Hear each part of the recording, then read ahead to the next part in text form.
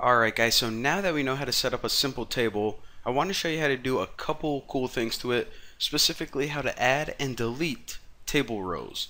So right now we just have something like this, and we can, sort the columns, look at all of our stuff, but what if we wanted to add a new row? Well, obviously we could do it through code, but whenever we're making an actual piece of software, we don't want to have the user, make them write some code to change it. You want to give them some cool controls to use. That is kind of the point of software. So, actually, let me get rid of.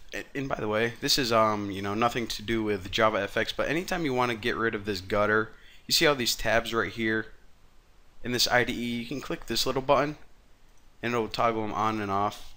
So again, I just want to give myself some more room so you guys can see what's going on. Alright, so the first thing we're going to do is this. I'm going to build a little area at the bottom here, and it's going to have three little inputs.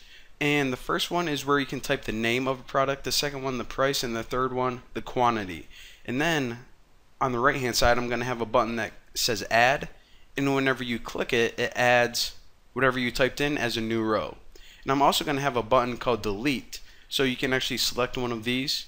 For example, if you're like, alright, I don't have any toilets at my store anymore, you can select it, hit delete, and it will delete it from your spreadsheet. So let's go ahead and get started.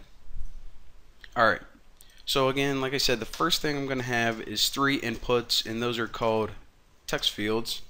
So I'm going to have one for the name input, price input, quantity input. Alright, now let me scroll down and I'll start building them right under the columns right here. And these are going to be really similar, and actually you already know how to make all these inputs. So name input equals new text field, name input, and what I'm going to do, instead of having a label, I'm just going to have prompt text. So inside the actual input, I'll just have a light gray bit of text, and it'll just say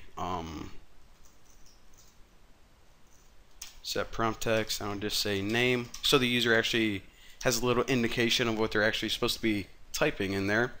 And an optional thing that you can do, a lot of people like to do this, is if you set the min width for each one, then I'll just put like this at 100. So right now we're just making the basic inputs, and we're going to have to add them to the layout later on. Alright, so for the price and the quantity,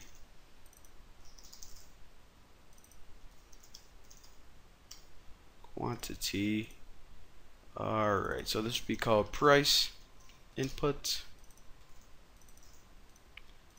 And I'll put price right there, and quantity input, quantity right there. So again, we have our three inputs: name, price, quantity, a place so the user can type in whatever new item that they want to add to their store. And now let me just make the buttons, the add and delete buttons. Now I'm gonna pretty much set our layout up first. So I'm going to be building the user interface, and then once I have everything built and looking exactly how I want it to look, then I'm going to go and actually add the functionality to these buttons and the rest of our program. But for right now, just want to get everything built. So button, the add button is obviously just new button, and it will say add on it. And I'll make a delete button for whenever the user wants to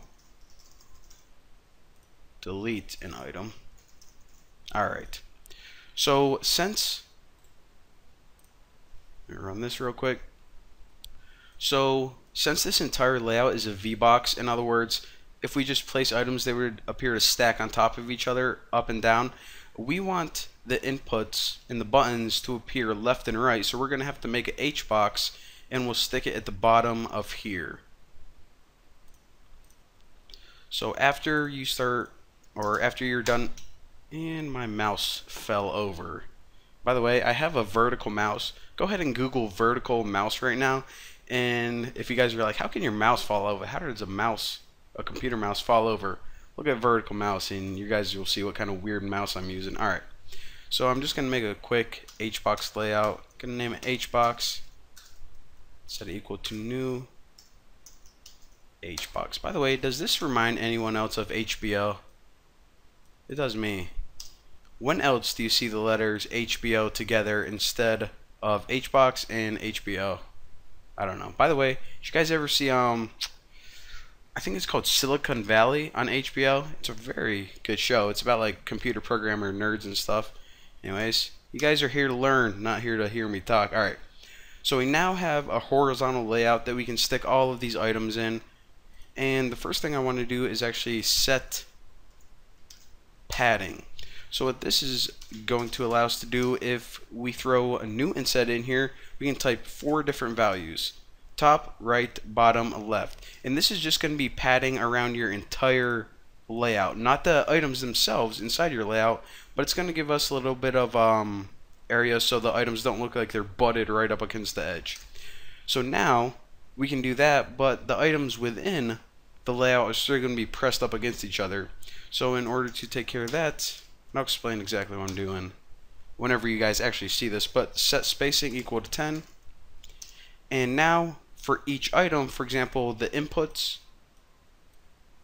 are going to be separated from the buttons with a padding of, or not a padding, a spacing of 10 pixels. So now we pretty much set up our layout, set up all the items. We just need to add all the items to the layout. So hbox, get children, add all, and what do we have? Name input, price input, quantity input, add button, and a delete button.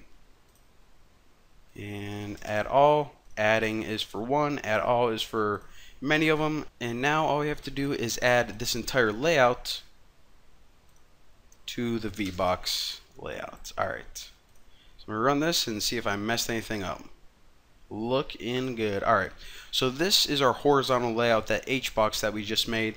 And again, as you can see, everything has a padding of 10 pixels, and also in between these little items right here, that has a spacing of 10. So the padding is all the way around, and the spacing is in between each individual one. And now the user can type, they'll type something like bacon, the price is like $5.99, and the quantity, they have 60 packs of bacon, and they're gonna hit add, and it's gonna pop up there. But we need to create that functionality, so let's do that right now.